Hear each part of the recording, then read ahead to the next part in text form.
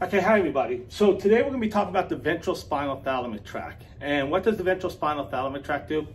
Well, it does crude touch. So what's crude touch? If you recall, when we did the posterior columns, we were talking about fine touch and being able to discriminate between two different points. I even said that there's ridges here in my marker, and I can put my finger in there and tell the difference between the different ridges.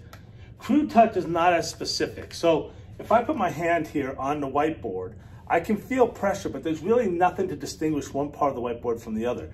Sometimes people will say crude touch is like if something touches you, but you're not quite sure exactly where it touched you.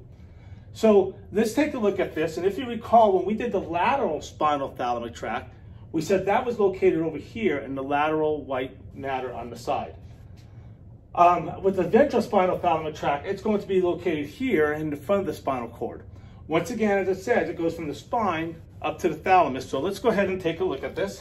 And let's just say I touched the whiteboard or something like that.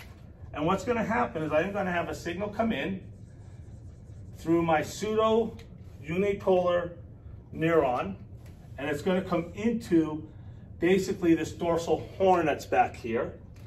Then it's going to form a synapse right here.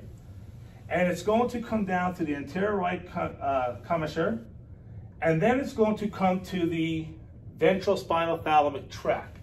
From there now, it's just going to go straight up all the way to the thalamus, and then it's going to form another synapse up in here. And because this is the hand, if you recall, like we said in the other videos, where this area is that you see, it's a little darker in here, that's my cerebral cortex. And then there's a part of the brain where I actually have my primary somatosensory cortex.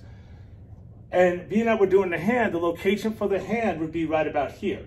If I was doing the foot, like I've been saying in other videos, it would be coming all the way over to here. And then you have different areas in between there for different parts of the body. So now I've formed my synapse here in the thalamus. And from there, because I said this is the hand, it's just basically going to come right over here to the part of the, again, the primary somatosensory cortex that is responsible for feeling sensations of crude touch for the hand. So that's it for the lateral spinothalamic tract. Thank you very much for watching.